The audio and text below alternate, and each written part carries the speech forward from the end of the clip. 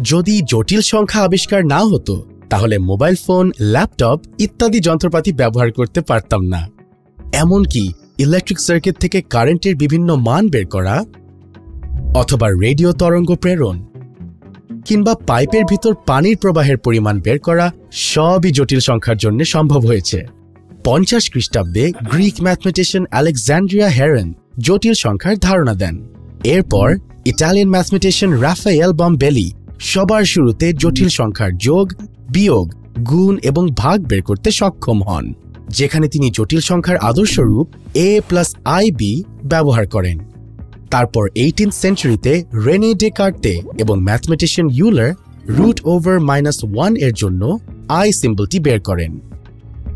আজকের পর্বে আমরা জটিল সংখ্যার কিছু বেসিক শিখব, i সম্পর্কে জানব এবং অনুবন্ধী জটিল সংখ্যা নিয়ে আলোচনা করব।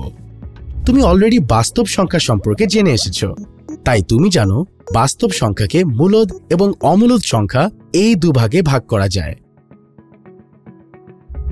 মূলদ সংখ্যা হচ্ছে সেগুলো যাদের ভগ্নাংশ আকারে প্রকাশ করা যায়, আর অমূলদ সংখ্যা হচ্ছে সেগুলো যাদের ভগ্নাংশ আকারে প্রকাশ করা যায় না। তাহলে জটিল সংখ্যা কিরকম হবে? ধরো একটি দ্বিঘাত সমীকরণ x² - 9 = 0 দেয়া আছে। এই ইকুয়েশন সলভ করতে হলে তুমি নিজেই বলে দিতে পারবে x এর ভ্যালু 3 or -3। এখন যদি x² + 2 = 0 সলভ করতে বলা হয় তাহলে তুমি একটু কনফিউজড হয়ে যেতে পারো, কারণ এই ইকুয়েশন থেকে x এর ভ্যালু পাবে √(-2), যার মান ক্যালকুলেটরে দেখায় ম্যাথ এরর। এমনকি আমরা দ্বিঘাত সমীকরণ সমাধানের সময় x এর ভ্যালু বের করার জন্য একটি সূত্র শিখেছিলাম। সেখানে দেখে এসেছো b² - 4ac অংশটুকুর ভ্যালু <0 হলে ওই সমীকরণের কোনো বাস্তব সমাধান থাকবে না। এই ধরনের সমীকরণ সমাধানের জন্য যে সংখ্যা ব্যবহার করা হয় সেটাই জটিল সংখ্যা বা ইমাজিনারি নাম্বার। এই ক্ষেত্রে √(-2) কে লেখা যায় √(-1) × √2। সুতরাং √(-2) কে √2i দিয়েও প্রকাশ করা যাবে।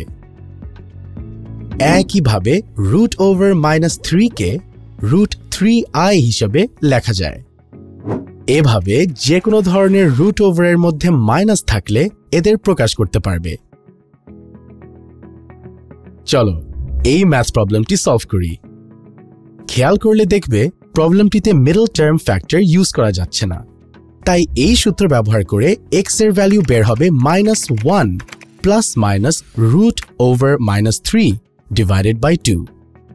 একটু আগে শিখে এসেছো √(-1) কে i দিয়ে প্রকাশ করা হয়, অর্থাৎ ফাইনালি ক্যালকুলেশন করলে হবে এমন, যেখানে i এর সাথের অংশ হলো অবাস্তব আর -½ এর অংশ হলো বাস্তব। জটিল সংখ্যাকে সাধারণত z দিয়ে প্রকাশ করা হয়, বাস্তব অংশকে a এবং অবাস্তব অংশকে b দিয়ে লেখা হয়। তাহলে z = a + ib হবে। এক্ষেত্রে a এর ভ্যালু -½ আর i এর সাথে √3/2 আছে বলে এটি b এর ভ্যালু। কখনো কখনো রিয়েল z দিয়ে বাস্তব এবং ইমাজিনারি z দিয়ে অবাস্তব অংশ প্রকাশ করা হয়। চলো আরো কিছু উদাহরণ দিয়ে ব্যাপারটি ভালো করে বুঝে নেই। z = -√3i থেকে বাস্তব ও অবাস্তব অংশ বের করতে হবে। এখানে একটি জিনিস মনে রাখবে, জটিল সংখ্যার i তুমি ডিজিটের আগে বা পরে যেখানে ইচ্ছা লিখতে পারবে, কারণ ডিফারেন্ট বইয়ে ডিফারেন্ট ভাবে দেয়া আছে এবং এক্সামে যে কোনো ভাবে দিতে পারে। এ কারণে কনফিউজড হওয়ার কিছুই নেই। এখন প্রবলেমটিতে ফিরে যাই। যেহেতু এখানে কোনো বাস্তব অংশ নেই, তাই বাস্তব অংশের মান 0 আর i এর সাথের অংশই হলো অবাস্তব, তাই অবাস্তব অংশ হলো -√3। আরেকটি সংখ্যা দেখি, z = √5i + 6।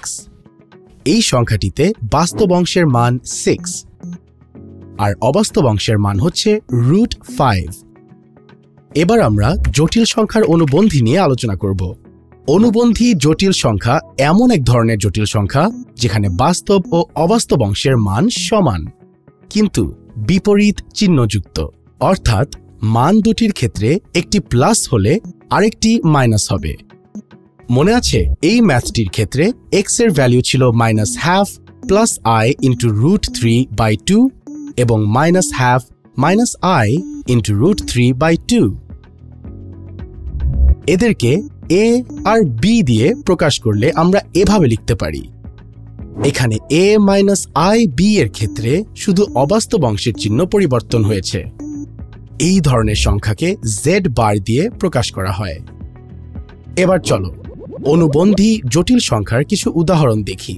ধরি দেয়া আছে 2i, যার অনুবন্ধী জটিল সংখ্যা বের করতে হবে। তুমি যদি ভেবে থাকো -2i, then you are absolutely right, কারণ অনুবন্ধী জটিল সংখ্যায় শুধু জটিল সংখ্যার সামনের সাইন চেঞ্জ হবে।